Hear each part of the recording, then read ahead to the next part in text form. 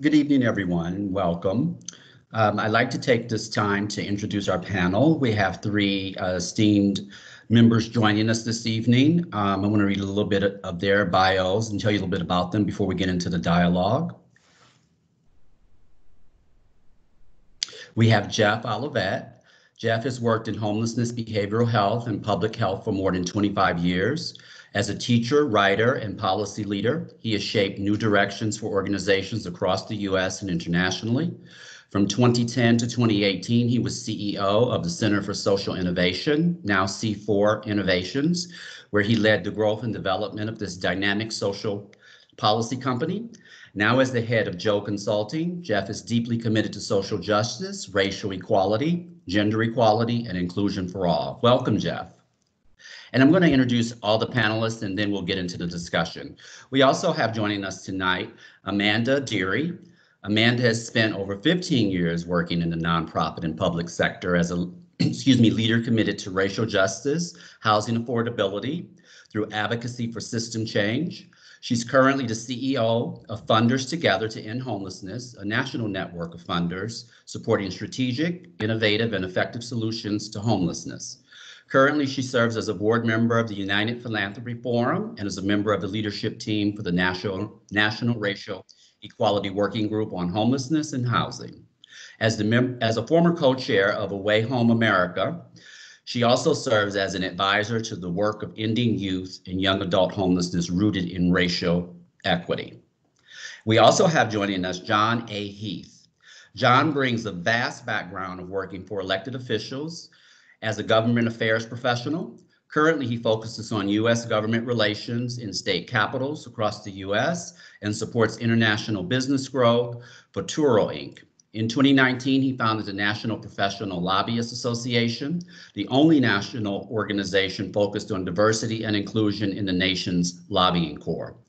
Heath has served on the staff of former Congressional Black Caucus Chair Congressman Elijah Cummings, Maryland Senator President Thomas V. Mike Miller, Maryland State Senator Clarence V. Mitchell IV, and former Maryland Governor Robert Erlich as a White House liaison. Welcome. So we're going to start tonight with you, Jeff. To understand how Black people experience homelessness at a disproportionate rate, it's important to examine the many federal housing policies and practices that have created a disadvantage to racial minorities through residential segregation and redlining. Can you give a brief overview of our country's history with these practices? First of all, Antonio, thank you so much for having me here, and Amanda and John, it's an honor to be with you on this panel. I think you asked me to cover 500 years of racism and oppression in 3 minutes or something, but let's go. I think it's important to know that homelessness is not new. Homelessness is not colorblind, and homelessness is not accidental. And, you know, we talk a lot about redlining, and I think people, even though some folks in the United States just realized on May 25th that we have a problem with racism, we know that it goes back well before redlining. And so I'd like to take us back briefly to the earliest beginnings of racism and homelessness in the country. And when you think about the way this country as we know it now was established, it was established on the genocidal murder of Native people and the thefts of their land. So that's the starting point, right? Mm-hmm. And that was happening in the eastern part of the U.S. with English settlers, and it was happening in the Southwest and up the coast of California with Spanish enslavers and people who were literally killing folks and taking their land. So that's the starting point. And even though it wasn't yet enshrined in the U.S. Constitution, that's where we begin.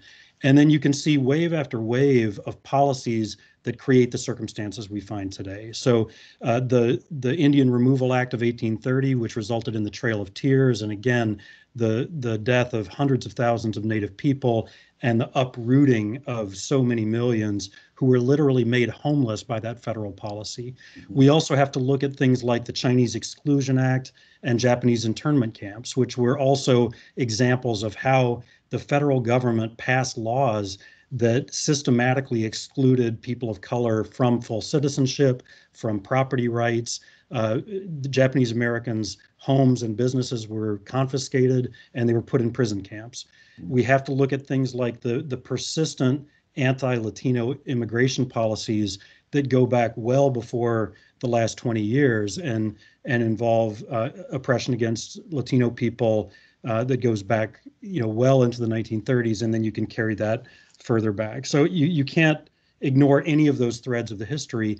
And then we have to look at the history of Black Americans, which started as chattel slavery and then moved into Black codes in the South in the 1860s and 70s, and Jim Crow laws, which Douglas Massey calls American apartheid, a system that was, even after the fall of slavery, as racially oppressive as anything that South Africa or any other country has ever had to offer. So that's the backdrop. By the time we get to redlining in the 1930s, which became federal policy under one of the most progressive presidential administrations we've ever had in FDR, that was a racist policy that not only segregated neighborhoods, and they're still segregated, it also stripped Black and brown people of the opportunity for multi-generational wealth accumulation, which has ended up giving white households more of a buffer, more of an economic safety net, and created not only the sort of community geography of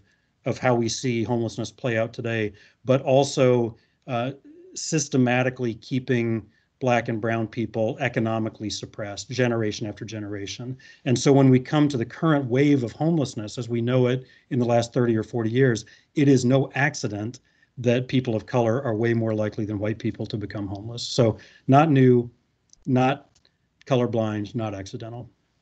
When you put it in that context, it really helps people understand, particularly those that are new to the education, to look at how this is the history of our nation. And I think when you look at it from the different prisms, it also helps people kind of open up their mind to, okay, well, wait a minute, I see exactly what we're talking about finally. What started with segregation and redlining has exasperated the structural forces that further systemic racism in employment, education, healthcare, and the criminal justice system. Can you expand a little bit on this? In Michelle Alexander's fantastic book called The New Jim Crow, she talks about how adaptable racism is. Mm-hmm. And, if you think about it, it very quickly adapts to changing circumstances. And it then pervades all of the systems. So as W.E.B. Du Bois said, the system's not broken. The system's behaving exactly like it was designed to behave. That's a paraphrase, but that's what he was getting at. And so if you look at any of the systems you just mentioned, those contribute to homelessness and to high rates of homelessness for people of color. But back to the fact that homelessness can easily and quickly adapt. I think of it sometimes like not just any virus. We've talked about there being two pandemics going on right now, the coronavirus pandemic and the pandemic of systemic racism. But it's very much like the HIV virus, which quickly replicates itself and adapts and becomes treatment resistant. And that's why there is not yet a cure for HIV. And so just like that, racism can end run positive change. If you look at the backlash after the civil rights movement, if you look at the backlash after the emancipation of slaves, if you look at the backlash after the election of our first Black president, these are patterns that play out historically over and over and over. And so while there's no cure for racism, we have to just beat it. We have to beat it with laws. We have to beat it with policy and public pressure on our elected officials. We have to beat it with personal and institutional behavior change. That's a great segue, John. One of the reasons you founded the National Black Professional Lobbyists Association was due to systemic racism in lobbyist hires. Can you share that experience and what you hope the National Black Professional Lobbyists Association achieves as the first and only national organization focused on diversity and inclusion in the nation's lobbying corps?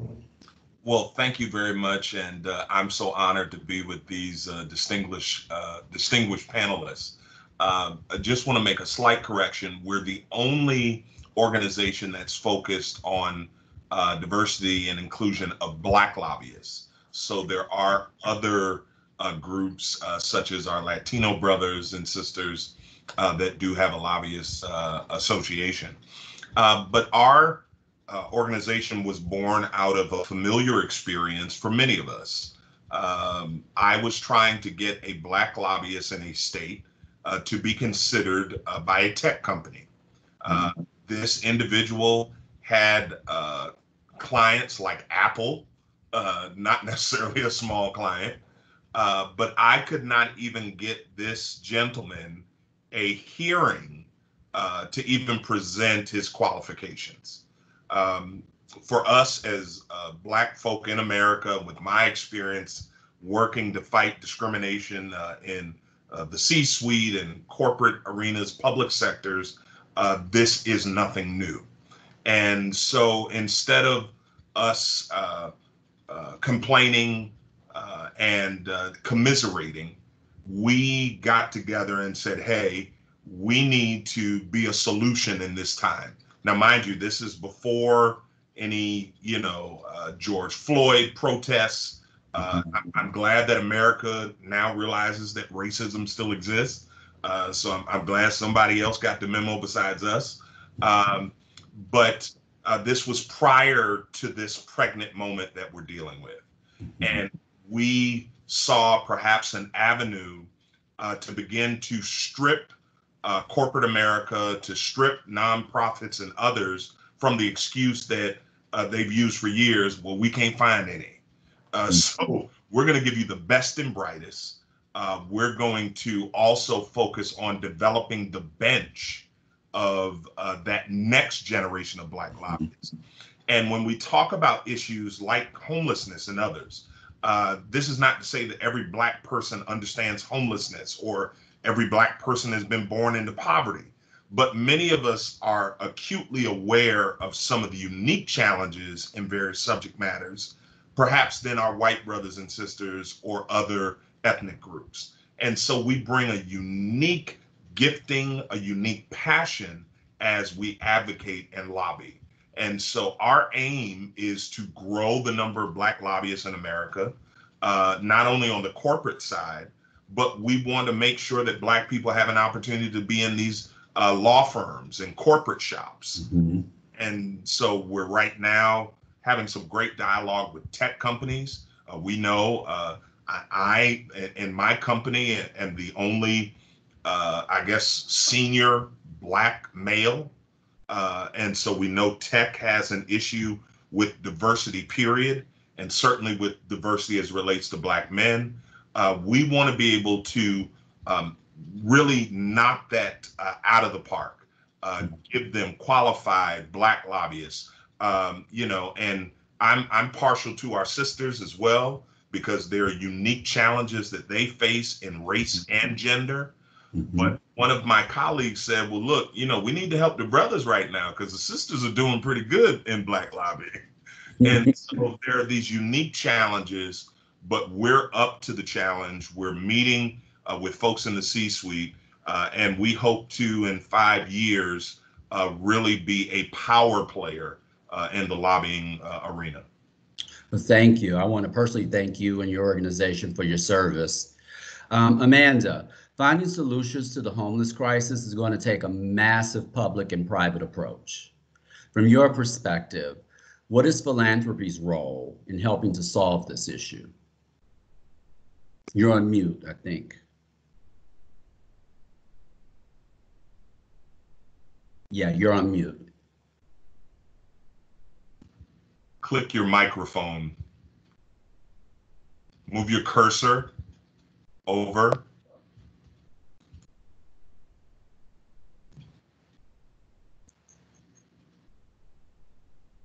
You take your cursor and just put it over the screen. That should come. Okay, Amanda, go on while you figure that out. We'll get Erica to work with you on that. So John, as someone who experienced homelessness, can you share your story and how your experience has influenced your chosen profession? Sure. 1993, I was living in Tulsa and really did not see a path forward there for me. Wonderful people there. Served as assistant pastor of the historic Mount Zion Baptist Church, the church that now is being seen by everyone as they Google the Tulsa race riots. And I served there. And so some friends said, hey, move to Maryland. There's great opportunities here, so on and so forth. So we moved in with some friends, lived with them for a little while, made sure that we provided food for the house and, didn't cause any ruckus. But our dear friends put us out the house. We weren't causing any kind of problems. I don't know what happened. And so we moved into the Knights Inn on Route 40 and ran out of money. Was getting small amount in unemployment and just wasn't enough to pay the weekly or monthly rent.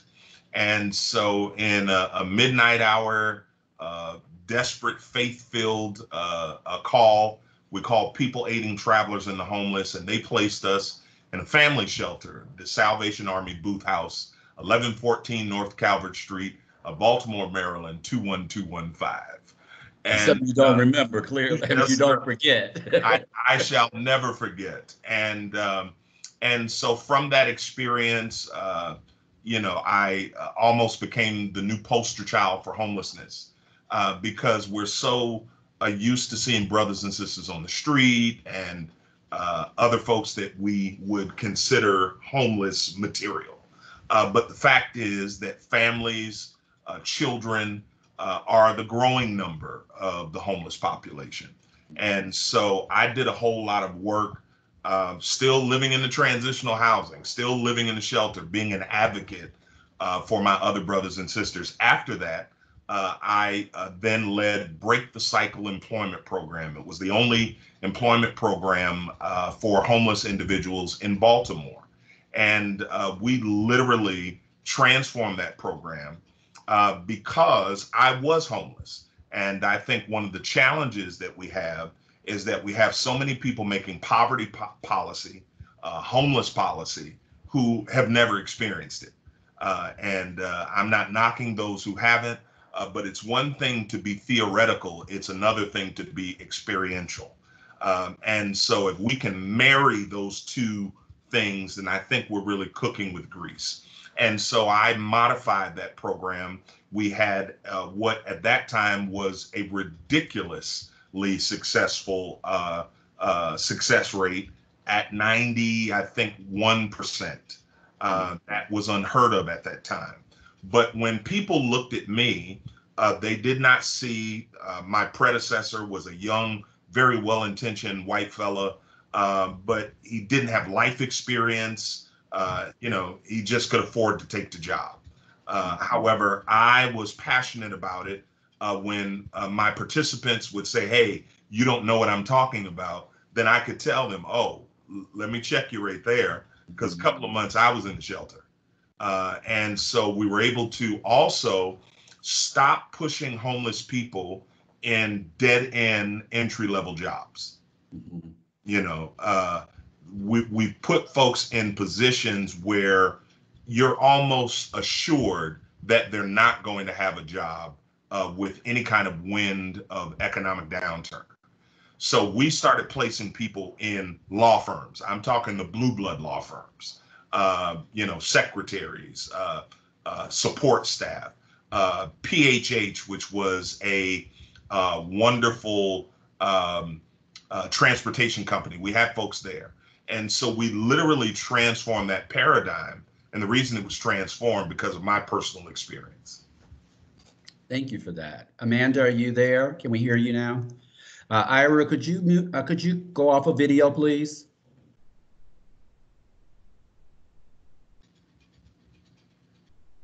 I still can't hear you.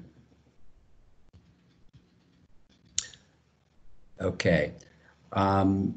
Hopefully Erica can reach out to you and try to solve that issue. Jeff, we're at a watershed moment now, but you've dedicated your entire career to addressing systemic inequities. In 2016, you launched Spark, Supporting Partnerships for Anti-Racist Communities. Can you share some of your findings? Sure. The Spark initiative was started at a time when there was very little attention to structural racism in the homelessness arena. And there had been a lot of research over 2 or 3 decades that had documented very high rates of homelessness for African Americans, Native Americans. There's a kind of mixed research literature around Latino homelessness, and we can talk about that if you'd like, because I think it's over and over, it's an underestimate and an undercount for a lot of reasons. But there was very little research and very little community capacity building going on around this intersection of structural racism and homelessness. And so when we launched Spark in 2016, this was with a dynamic, multiracial team of researchers, trainers, policy analysts, and people who are really committed to advancing racial equity. And what we did is move into 8 communities to really examine this intersection of race and homelessness. And as on the research side of it, we conducted a mixed methods research study where we looked at all the numbers, we did all the quantitative number crunching, but we also collected 200 oral histories from people of color who had experienced homelessness, and really tried to elevate those voices and those stories in our understanding of all these numbers. Why are the rates of homelessness so high in some groups and not others? Let's try to unpack that a little bit. At the same time we were doing that research, we were also deeply committed to creating change as we were doing it. So you don't wait 4 or 5 years for the research report to come out to say, yep, we sure have a problem. You get going. You know there's a problem around racism and homelessness. Let's get going. So we've seen a number of communities really take on action even as we were doing the research and moving the data out. You asked about the findings. We found one thing that was really interesting. We were in 8 communities all over the country, West Coast, Midwest, Northeast, Deep South, and we found that the patterns of overrepresentation were very similar everywhere we looked. This was true in Atlanta, San Francisco, Syracuse, Tacoma, Minneapolis, Dallas. And what we found was that Native Americans and African Americans were consistently overrepresented at a rate of 3 to 1 up to 8 and 10 to 1 compared to the general population. And so this was not to say that there's no white homelessness. Of course there is. You go into shelters all over the US or drop-in centers, we know there's white homelessness, and our work doesn't try to diminish that in any kind of way, the severity of that crisis. But it was to say nobody's looking at the structural racism root causes that are driving large numbers of people of color into homelessness. And so in addition to that number crunching that I just talked about, these qualitative themes that emerged from the stories were really incredible. And we heard about so many barriers to housing that people of color were facing. We heard exactly what John was talking about the dead-end jobs that people were being offered and getting. People were working a lot. They wanted to be working, they were working, but they were working jobs that didn't pay well, didn't give enough hours, didn't have benefits, and certainly didn't have any opportunity for career advancement. And so we heard that as a barrier. We also heard a lot about multi-system involvement, meaning involvement with the criminal justice system or the child welfare system or other kind of systems of care. And you could look at that and say, well, those people are really messed up. They're involved with all this other stuff. Or you could look at it and say, those systems unfairly target some groups over another. So again, this becomes an analysis that's rooted in a structural understanding of what's going on, not an individual vulnerability understanding of what's going on.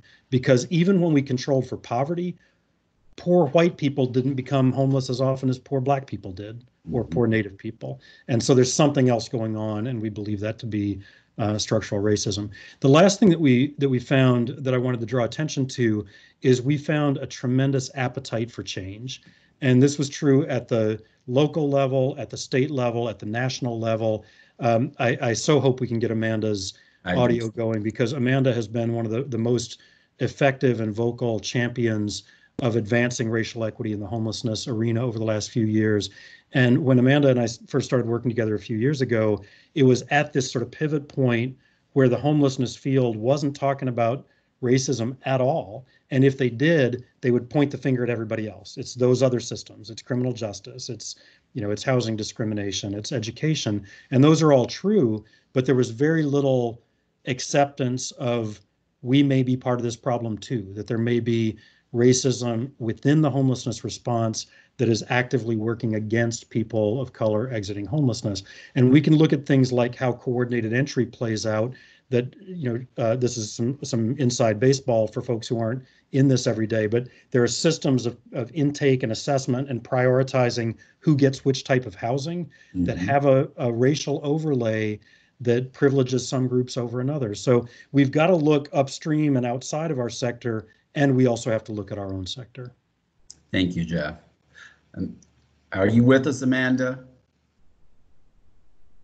We can't hear you. You're showing on my screen as your microphone is muted. The only thing I can suggest, and I'm no tech person, but maybe if you dial in on your phone, yeah. So in the meantime, while you do that, I'm going to talk to John a minute about reform. So many believe that to reform homeless policy, it's important to have someone with lived experience in that discussion. We wouldn't argue that, right? Having lived experience and having worked on the policy side, what do you believe are some of the critical steps to help dismantle the structural inequities that lead many to homelessness? Sure. Well, there is no cookie cutter experience to homelessness. That's just the reality.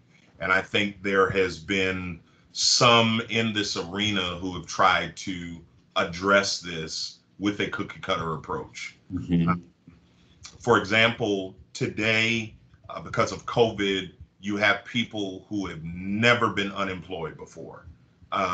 They talked about people who got on food stamps. They talked about people who are on Medicaid. And guess what? Now they have to go through that migration. And I would remind lawmakers from, Congress on down, nobody wants to have to deal with that. No one wants to have somebody in their business. Many of these caseworkers are just rude and nasty. They do not treat people as an individual. And so there has to be some level of customization when we're talking about addressing these policies. In Maryland, I used to oversee homeless services when I ran Community Services Administration. What a poetic story. The guy who was homeless then began to oversee homeless services. I promoted housing first because that equalizes. If you have drug addiction and mental health issues, you can get a house. But if you're just a person who lost their job, the biggest impediment is housing. And so we're telling people to get right, to get housed. Oftentimes you need to get housed so you can get right. So I think there's something that really we have to invest in those multi-pronged approaches, certainly involving people who have been homeless. And if I could address two things Jeff brought about, which I think was brilliant that we don't really talk about. Jeff talked about white homelessness. Mm-hmm. When I worked for the governor of Maryland, I reminded him in jest, but in full seriousness as well, that he was an affirmative action case. He was a white kid from the other side of the tracks who, because he had athletic prowess, was able to go to one of the most prestigious all-male prep schools, subsequently to Princeton, and then Wake Forest Law, right? Mm-hmm. And what I said to him is, I said, the difference between you and I, and this is almost the same even with the homeless population, is that a white homeless person given a haircut, if they got teeth issues, we take them to the dentist, they got some good teeth, they got a haircut, they have got new clothes, and if they modify their speech, they are treated much more differently than those black brothers and sisters who do the same thing, right? Yes. So that's clear. And then also Jeff raised this issue about system integration.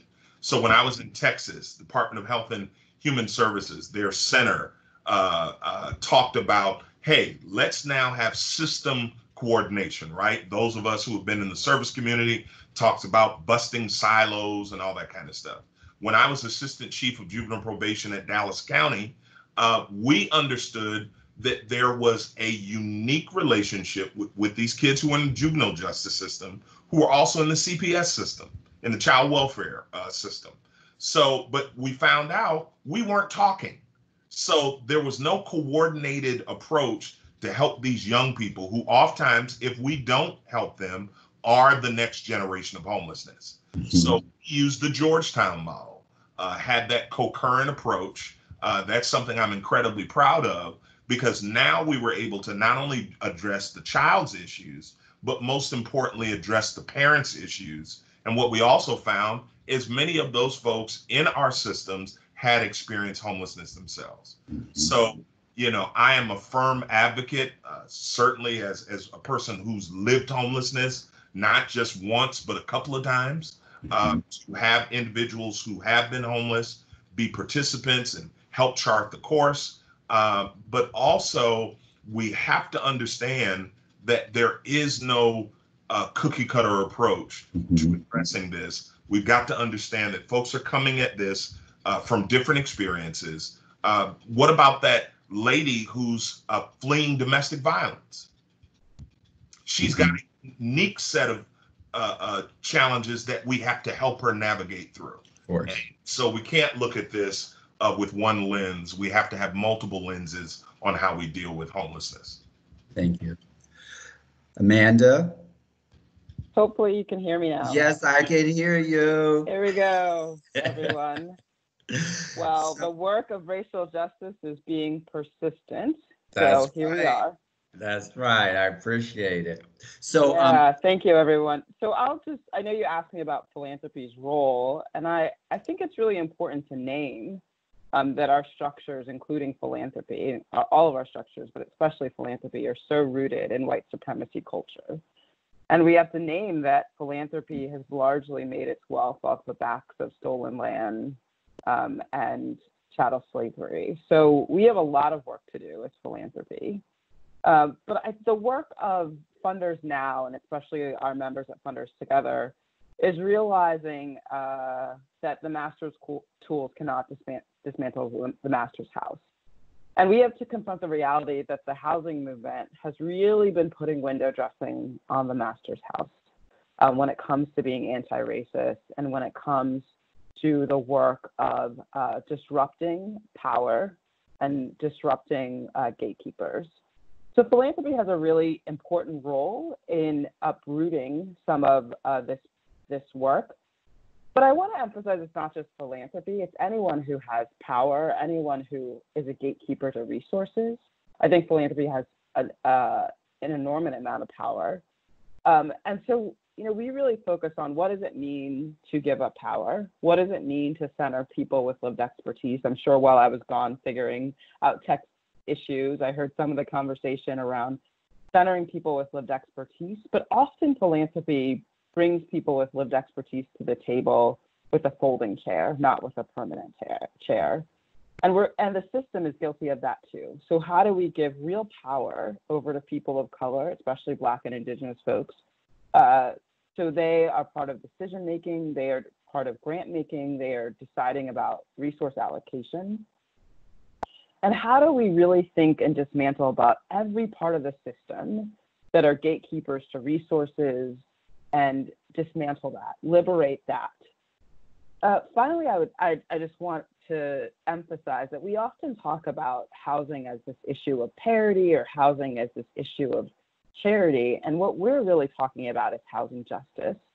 How do we repair the inequities that Jeff spoke about in a way that allows people who have been historically marginalized to have housing justice? And what I mean by housing justice is not you get to live in the place that you can most afford because we have not addressed the deep-seated issues in our housing crisis, but how do we ensure that people get to live where they want to live and co-create the community that they want to create and have the stability that they need that is not given to them by any power structure, but because of their own resources and their own liberation. That was a mouthful, Amanda. We waited. Well, for I had to make up for the time that I wasn't able to talk. I love it. I love it. So Funders Together to End Homelessness recently changed its mission to use a racial equity lens to support members and the philanthropic sector, to shift its practice policy and grant-making actions to foster greater diversity, equity, and inclusion as an organization. What are some of the policies and systems your organization has been advocating for through this lens? And I know you touched on a little bit there, but can you share some more? Yeah, well, I did touch on our big priorities. I think right now we're at a moment where we're thinking about what we can't advocate for those policies alone. Philanthropy's role is to support and resource folks with lived expertise to be informing us of the policies that we should be advocating for. So our job as philanthropy is really to step up and step back when needed and create the environment with our resources so that can actually happen. And to incentivize through authentic collaboration that our systems, our community organizations start to listen to organizations, communities that are usually not part of the mainstream system. And that's what we're talking about here. When I think about the inequities that we're seeing in community, we know that philanthropy doesn't resource the organizations that know when someone is first experiencing a housing crisis, that knows how to work with people in a way that's just and kind and caring. You know, we're primarily funding mainstream organizations that are huge gatekeepers to real justice. And so we have to advocate within philanthropy to start to unpack some of that and say, who are we funding? How do we fund Black and Brown-led organizations? How do we change the mainstream system to be more representative? But that's not enough. We know that diversity and inclusion is not enough. How do we give the resources for organizations to start to unpack their own policies and procedures to understand how to be anti-racist? You know, when we talk about these issues of inequities, et cetera, people go, okay, here we go again. And what oftentimes we don't talk about, we heard a whole history from Jeff of everything that has gone wrong and all the horrible things that's been done since the inception. But we sometimes don't get to hear about the progress. And I think sometimes also people become less defensive when we're able to share some of the progress. So you've spent over 15 years, Amanda, working in nonprofit and public sector as a leader, committed to racial justice and housing affordability through advocacy for systemic change. What progress have you seen in that time, and what do you hope to see in the next 15 years? Well, I think the progress is that the homelessness movement, as Jeff alluded to, was talking about structural racism before a few weeks ago. Were a majority of organizations putting out statements that said Black Lives Matter? No. But Jeff and I are leaders of the National Racial Equity Working Group on Homelessness and Housing. We're over 30 organizations. For the last year, 2 years, Jeff, have made a deep commitment of their time, of their value statement to say we're going to center racial equity. We're going to start to look inward and outward. That's progress, because I've been doing this work for 15 years. My colleague Jeff, who's slightly older than me, a little bit longer. And we know that we weren't having these conversations. We weren't talking about being anti-racist. Communities weren't doing the work to put together committees and structures to examine their disproportionality in their systems. Philanthropy certainly wasn't naming structural racism. And to me, that is progress. The conversation, the analyzing our racialized history to know how we got here is definitely progress. I think some of us saw that progress speed up in the last few weeks, and we're struggling with how we keep that momentum that doesn't just get to say Black Lives Matter when we see 2 Black men lynched publicly. How do we keep up the momentum that recognizes this is not new, that this has been here?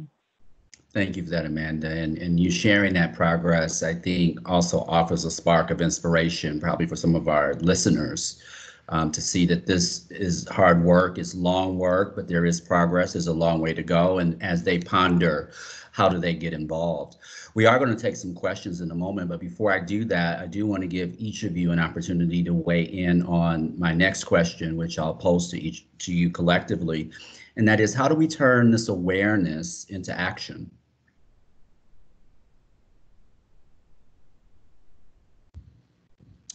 Whoever wants to go first.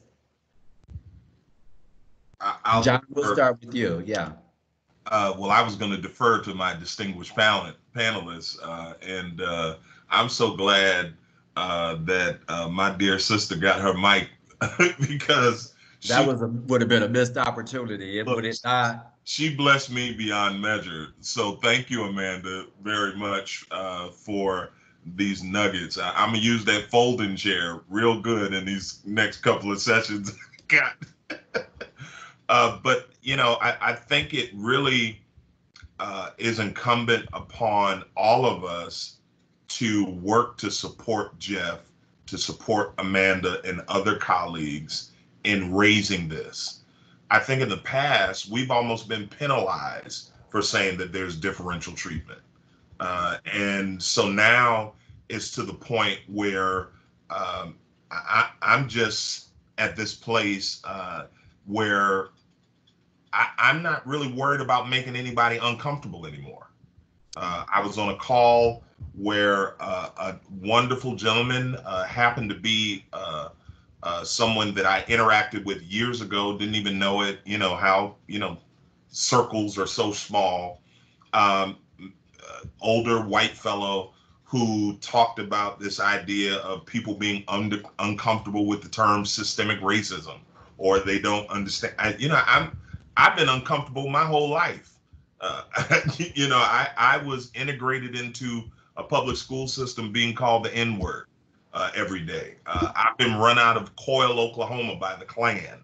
I've experienced enough racism in my life that I'm acutely aware of what my 4 children have to deal with, not only in just life, but certainly in the public square and in professional arenas.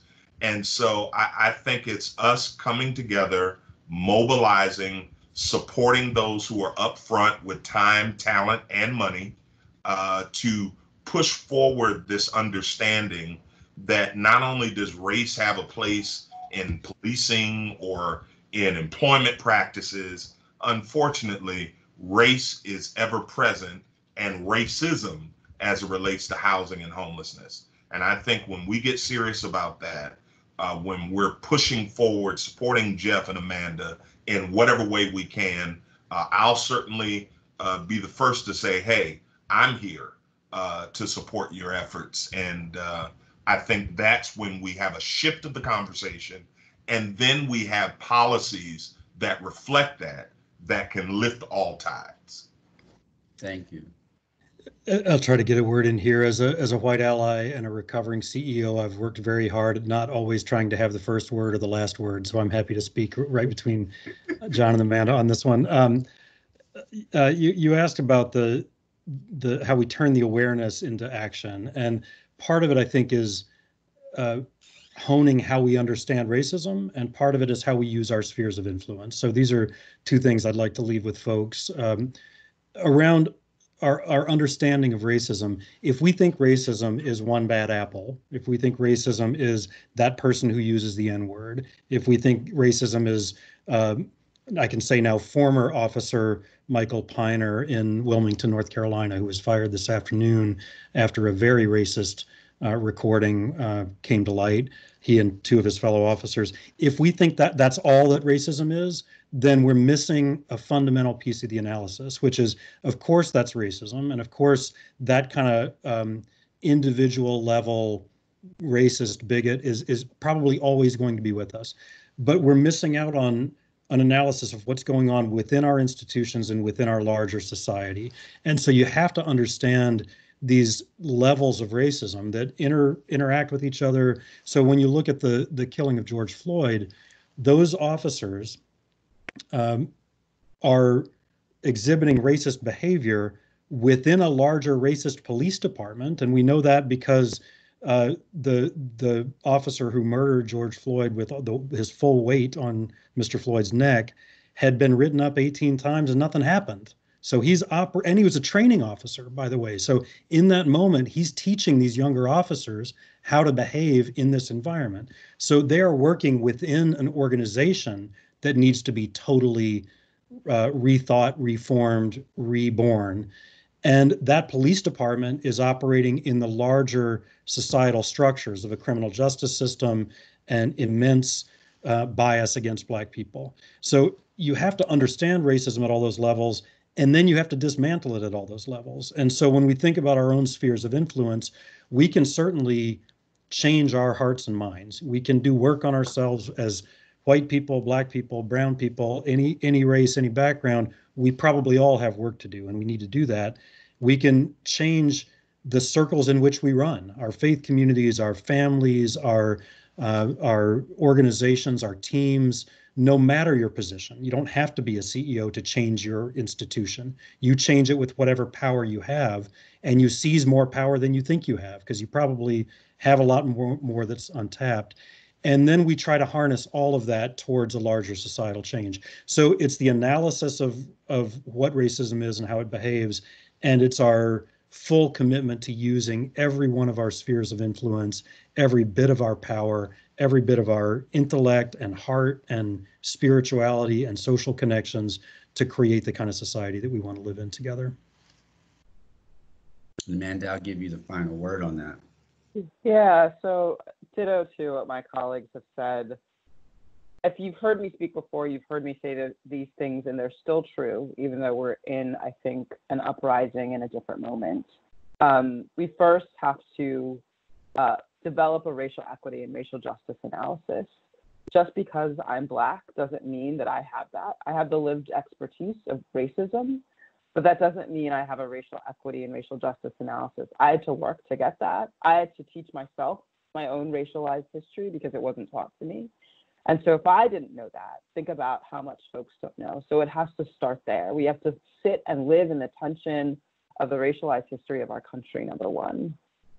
And I think we have to uproot the whole system. I've been thinking a lot about this, and I often also say we have this layer cake of racism. We try to put these new policies on top of bad cake, or try to put frosting on top of old bad cake and think that it's going to be sweet and good. And what we realize is we actually haven't uprooted anything or strive to be anti-racist, because we're just creating this layer cake of racism. So we have to uproot the whole system. We have to uproot the nonprofit industrial complex that allows us to continue to operate and think that our work can be done in these containers, that racial equity work can be put to this as a committee, it can be a task force. No, it has to be at the center of all we do.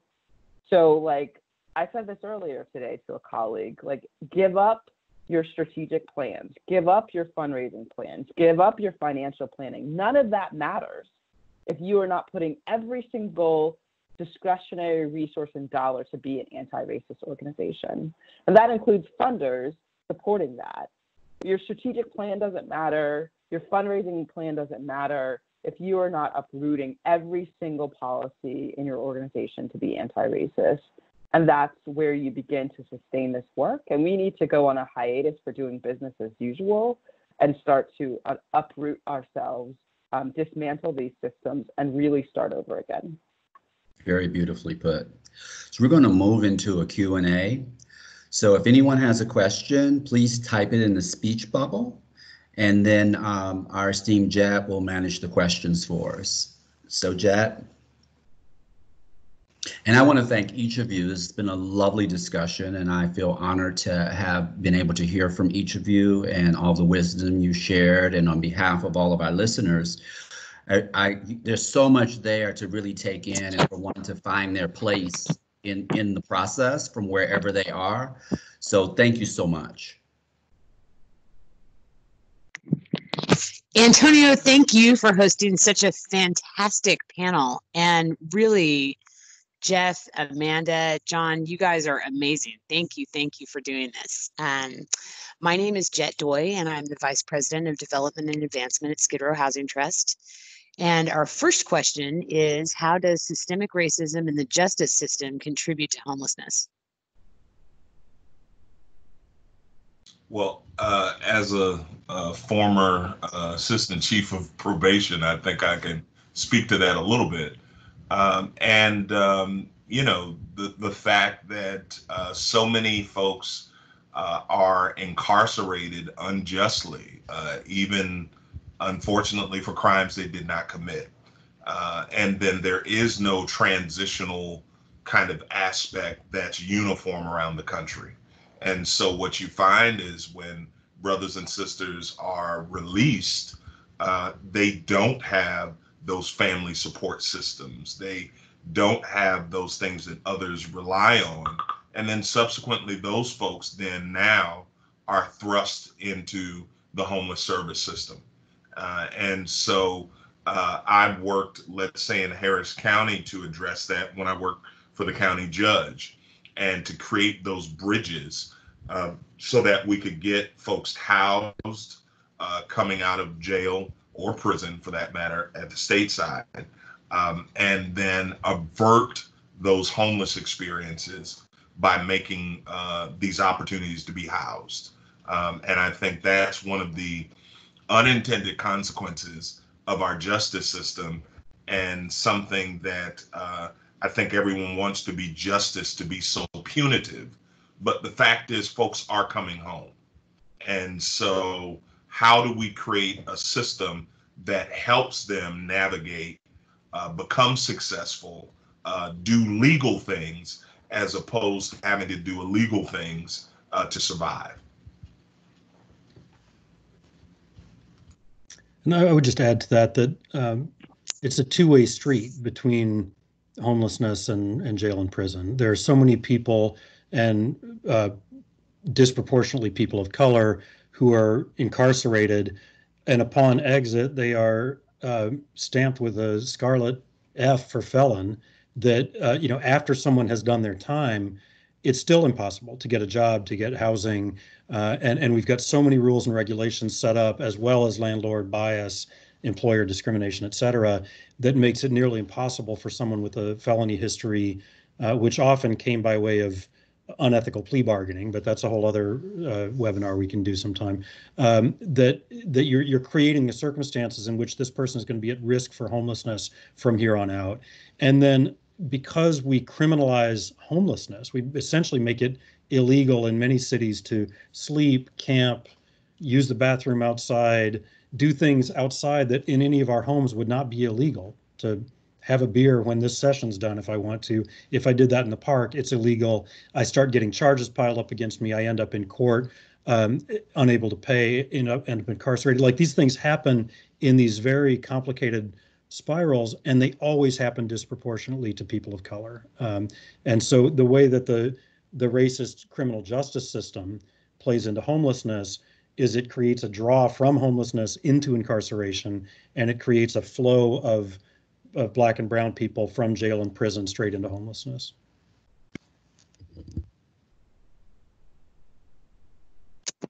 Thank both of you for that. I think actually, Amanda, this next question is a terrific one for you specifically.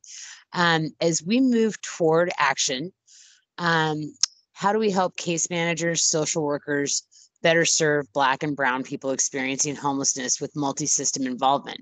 So often I hear case managers say their clients have too many barriers to house, when what I see is that they're victims of systemic racism from many systems. Well, I would just respectfully say that I think that's the wrong question. I think that I understand the intent of the question, and I know that the intent is good, but I think we're asking the wrong question. I don't think that we can say that it's the case manager's fault or its only job. The case manager is operating within a system that reinforces those biases and those beliefs, and sometimes rewards those biases and beliefs, and reinforces those policies by what we measure, right, in terms of outcomes. And so I think the question should be, what are the system changes that we can do internally and externally to prepare the folks who are working within organizations, who are working within systems, to have the resources, to have the belief that they can tear down those barriers? And what are the policies that organizations should be advocating for that tear down those barriers? And then that all has to be done by centering people with lived expertise to be a part of that process, to work alongside in real ways with real power in doing that. So I think that's the right question to ask, or a question that will get us to the outcome we're trying to seek. And Antonio, if I may, that is one of my biggest pet peeves As a former caseworker, I saw that with many of my colleagues. And go back to Break the Cycle Employment Program. We had people who had gaps, right? We had people who had been imprisoned. We had every kind of negative kind of factor that you could place on a person. But what we did is we focused them on the achievable goal that most folks thought was unachievable. I recall the general manager of the Hyatt Hotel would always say, you know, I try to trip your people up, but they never trip up. Fine, okay, you were locked up, or maybe you were drug addicted, but you were living with your grandmother. So we're not going to talk about you were addicted for 10 years. We're going to talk about how you devoted time to care for your grandmother, and now you're looking now to re-enter the workforce. We saw folks who were able to get jobs that the system said they couldn't get. They started living in homes and having lifestyles that many people, caseworkers in the system, said they'd never achieve.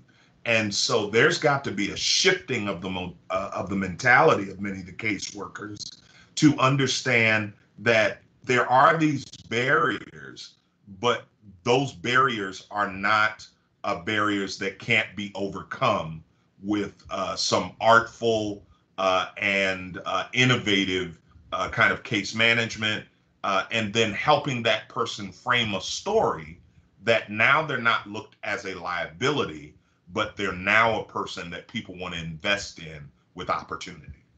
Absolutely. Thanks for that, John. John, that was fantastic. Thank you.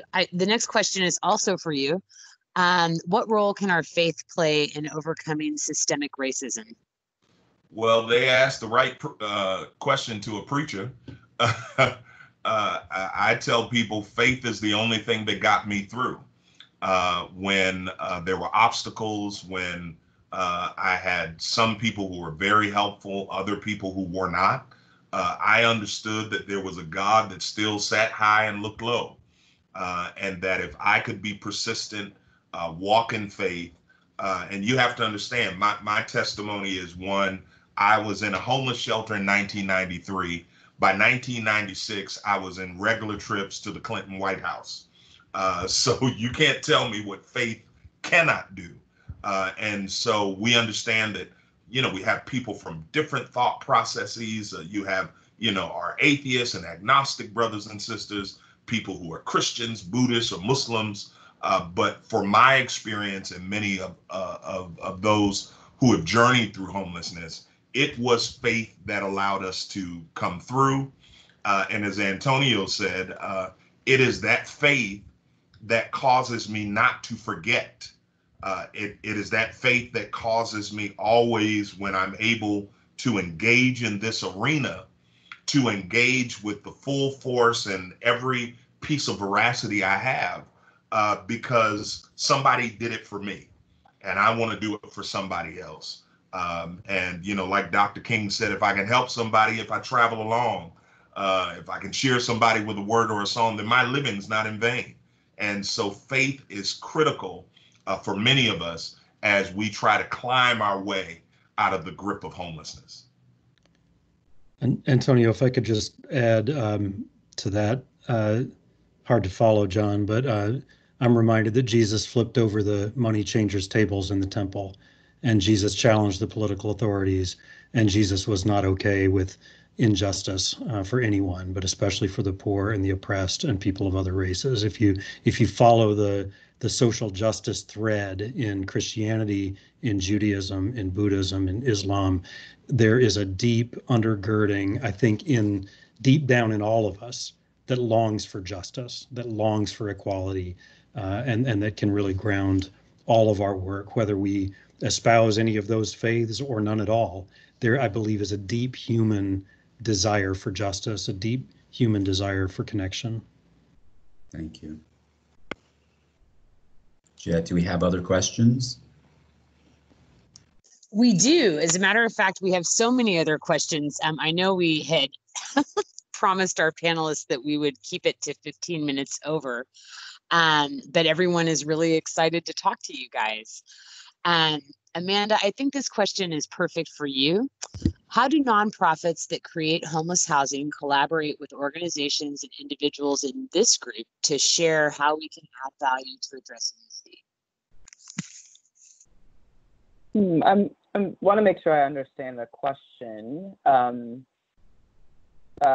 Collaborate, you mean in this group, like folks that are on this panel, or folks that are just in the meeting? I'm not clear on the question. I inferred from the question that the audience member is referring specifically to the three of you. You are pretty dazzling.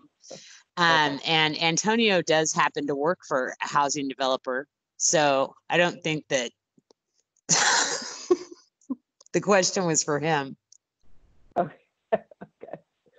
Well, I mean, I feel like, particularly for Jeff and I, we've been on this tour for a really long time. And, well, it feels like a long time, but many others are starting to also lead within their communities and nationally in the work of racial justice.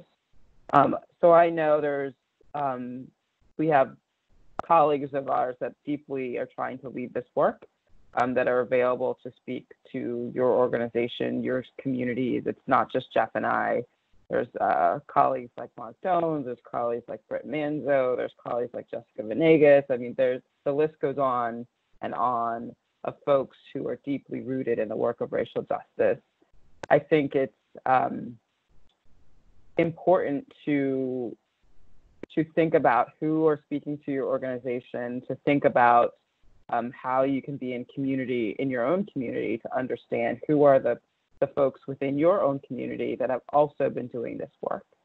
And when I speak around the country, it's inevitable that someone will come up to me after a panel or a keynote and say, I've been saying this for a long time, but no one heard me. I've been looking at the data for a long time. So Jeff and I are no real experts. We might be dazzling just because we have some energy right now, but the experts are in your community, and they've been seeing the numbers, they've been seeing the policies for a long time. Connect with them first.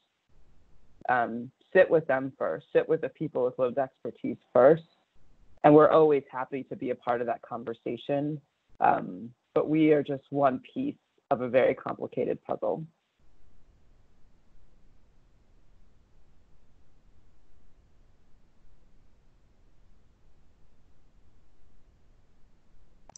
That was an incredibly gracious and thoughtful answer, as all of your answers have been. Our next question is,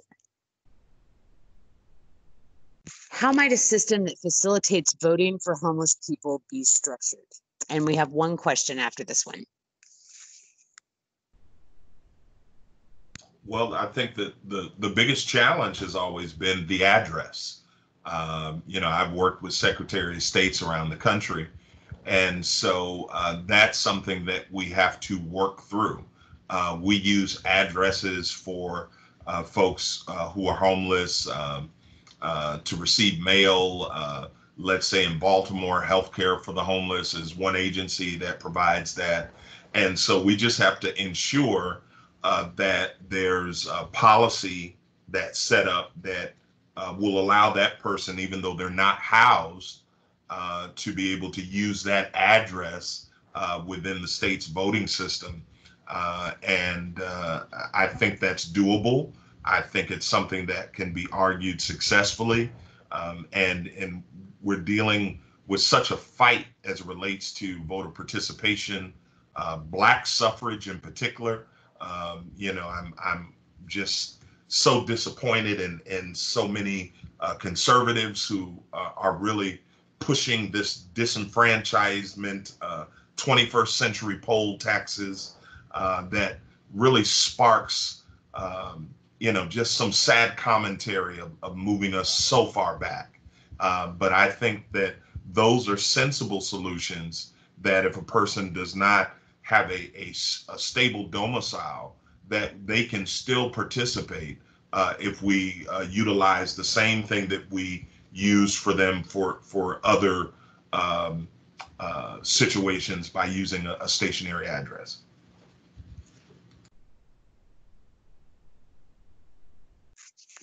Thank you. That was fantastic. I know our partners at LA Community Action Network are deeply engaged in that, and we're very interested in, making sure that all of our residents understand their enfranchisement and they're engaged and use their voices.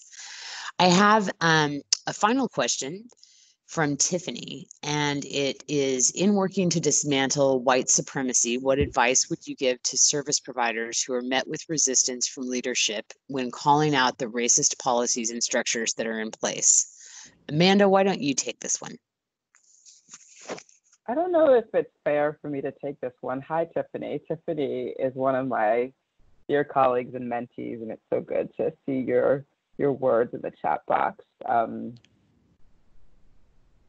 This is a tough one because it's very real. I hear this from folks all the time, as I said, that they've been seeing this in their organization, in their community, and they're trying to dismantle it. I think we are seeing the power of organizing right now. And so I would say learn from the movement. Learn from movements who don't have established power. The folks out on the voices out on the street that are not elected officials.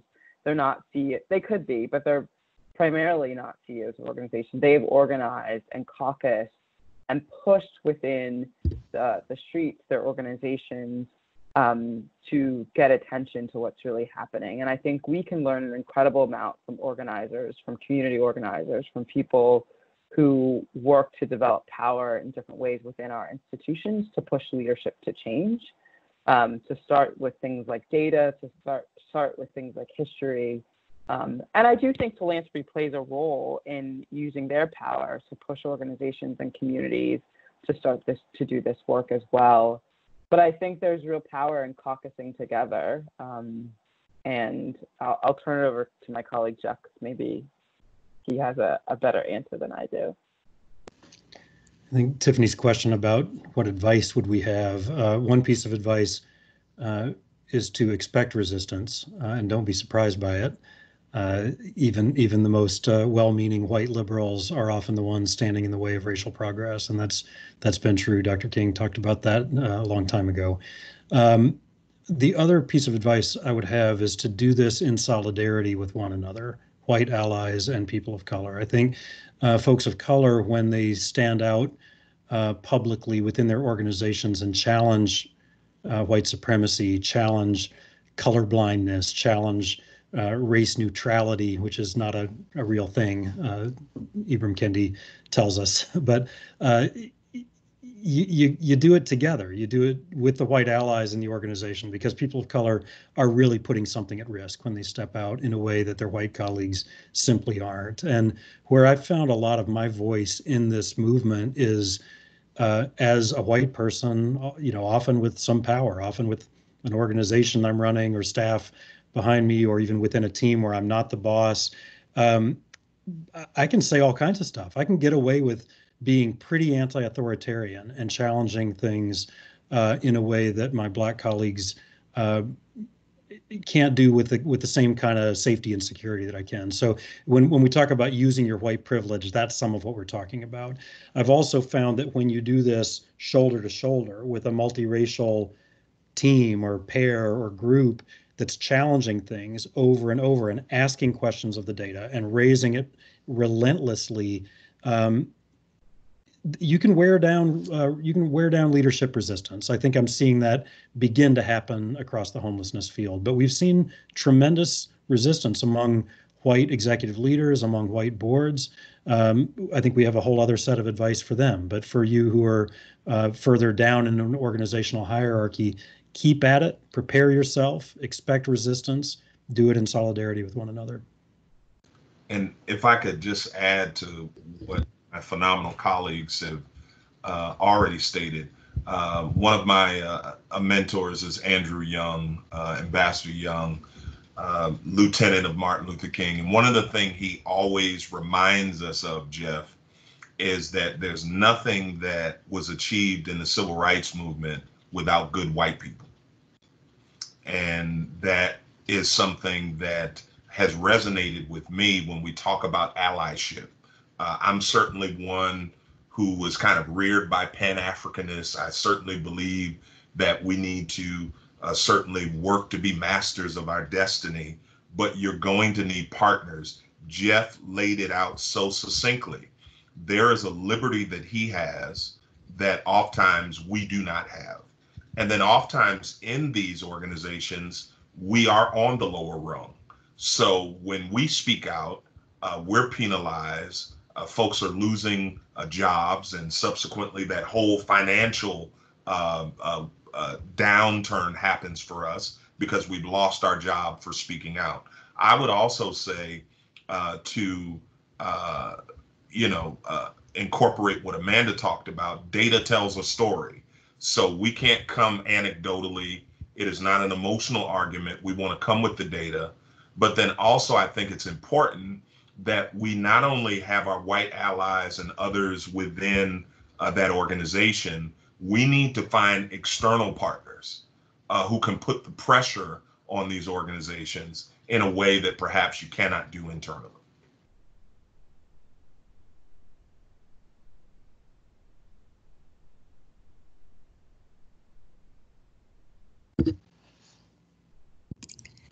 Hi, everybody. This is Jen. Apparently, night of technical difficulties. I'm having audio trouble now, too.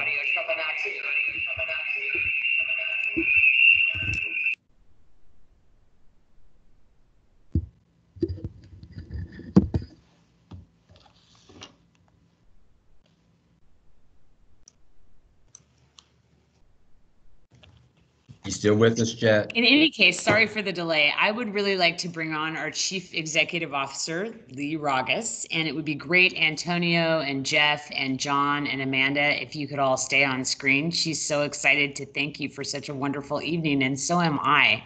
This was just fantastic. You were all amazing. Thanks.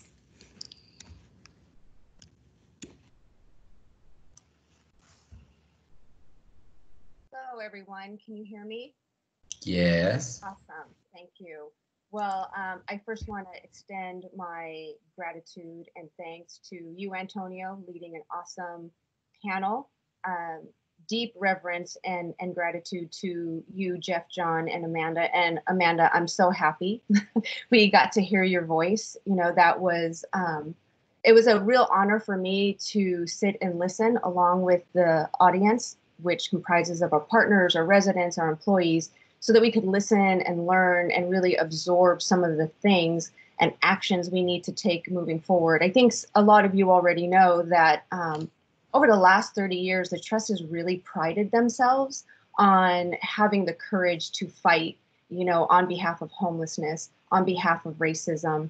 You know, I also believe that in the last 30 days, it has been frustrating and heartbreaking and enlightening to know that we have more work to do. We have to fight harder, advocate louder, and continue to be an advocate and a conduit for our lived experts, both in our resident population, our community, and the neighbors that are around our properties.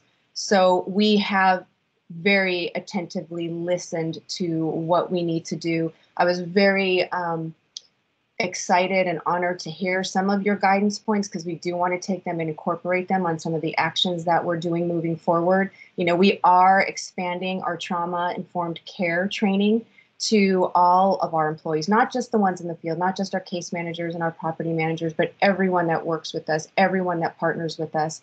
We are definitely continuing to expand our diversity and equity practices across the organization, from our employees to our partners to our board, and specifically partnering with organizations and individuals like you, so that we're being held accountable, so that we're moving the actions forward. Some of the things that you also pointed out is being transparent with the metrics and calling action to the metrics that we have and sharing that with everyone, holding ourselves accountable, holding our partners accountable, holding our actions accountable. And again, just wrapping it up, just saying it one more time, is continuing to provide the voice and the conduit and the mechanism so that our lived experts, our residents, our community has the ability to change the policy, both with data and metrics and their stories and their experiences around homelessness and racism and all of the inequities. I can see you. I don't know if you can see me because I can't see you. We can see you. Oh, that's good. So I don't know if I'm on the bottom of the screen or the top of the screen. You're good. Right. You're fantastic. Okay, awesome. Well, I really am grateful for this. We converted from a weekly meeting to a monthly meeting, and it was important for us to make sure that we shared your perspective with everyone to say, these are who we are listening to. These are who we are partnering with. These are the actions we're going to be taking. You know, these are the experts in the field, you know, so thank you for coming on, you know, on behalf of the organization, on behalf of our residents, on behalf of our board. You know, your voice lends credibility, you know, to some of the fight that we continue to do on a daily basis. We look forward to a continued partnership. And again, very, very grateful for you coming on and sharing your experiences and your perspective with all of our audiences and anyone. There's going to be a lot of people that are going to be listening to this recording, you know, kind of moving forward in LA and beyond. So again, thank you very much for taking the time. I know we went way over, and I know that our audience was very engaged. So appreciate it. Antonio, Jeff, John, Amanda, you're beautiful, you're awesome, and we appreciate it. Thank you so much. Thank you. Thank you. Thank you. Thank you so much, everyone.